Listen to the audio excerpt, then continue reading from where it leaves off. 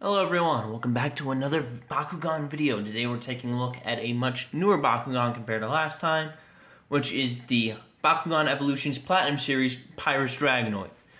Now this one I found out in the wild and I was pretty excited because it was the only Pyrus Dragonoid. Not the only Dragonoid because there were some in like starter multi-packs, and I've got the new 6-pack which has the attribute changing Drago. That's pretty cool, but we'll get to that in the future. Anyway, taking a look at the packaging, they kept with the weird geometric shape, which this time it is a hexagon, which I believe that's what the entire box was for last season's Bakugan. Yeah, this one showcases the Bakugan. This time it's the core in its open form, which wasn't the case for last season's cores, because last season's cores were closed in the box, while this season they're open, yada yada.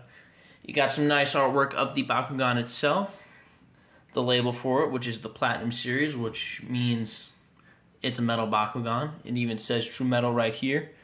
Then down here it tells you the contents of the box, what Bakugan you got. Your Bakugan itself with a sneak peek at the card in the back, one of the cards in the back.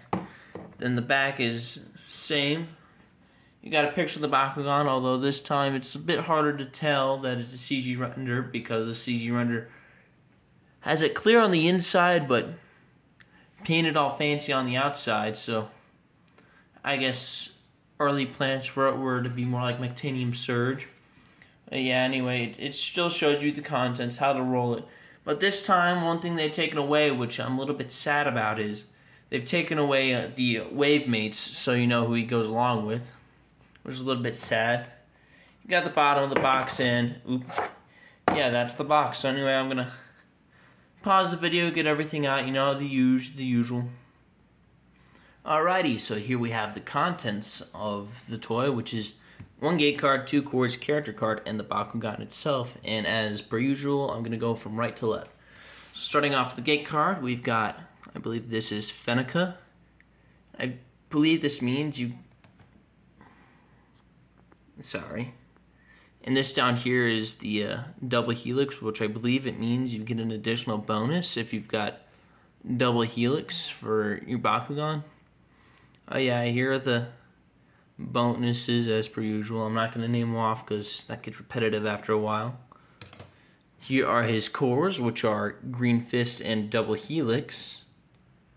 The Green Fist grants a boost of 150 Bs and plus 2 damage. And his Helix core grants a boost of 300 Bs and 3 damage, so overall pretty good in my opinion.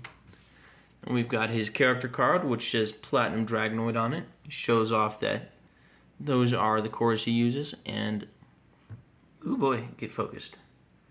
And then we've got his ability, which if the camera would focus, says that he gets plus 1,000 Bs on a Helix and Green Fist, which I don't know about you. That sounds pretty good to me, especially since those are his natural cores. Then we've got the Bakugan itself, which is the exact same mold as the Geogon Rising Dragonoid, but this time he's got solid metal parts, which are his 2 parts for like the central piece of the toy when opened up. And the rest is a nice, very nice clear plastic, which very nice. Anyway, I'm gonna see if I can't roll them onto this. Probably gonna fail because I'm bad at rolling Bakugan. Ooh, feels like I gotta put more force into it. Ah, now he is open. Now I can see the glory of it. And like last time, he's got little opposable arms. I haven't moved them yet, so I gotta pop them to move. And here now you can much easier see what is metal, which is this part and this part, which on the back is painted rather nicely. And you can tell it's metal.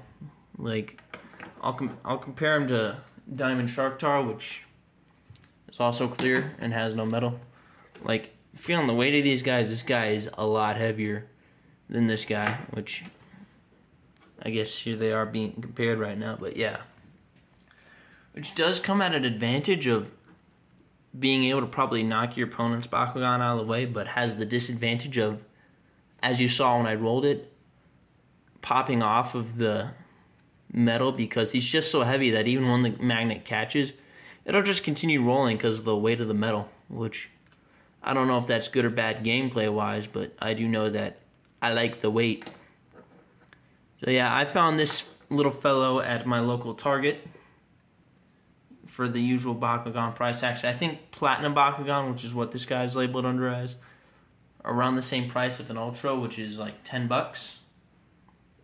But yeah, I like him. If you want him, go ahead and hunt for him.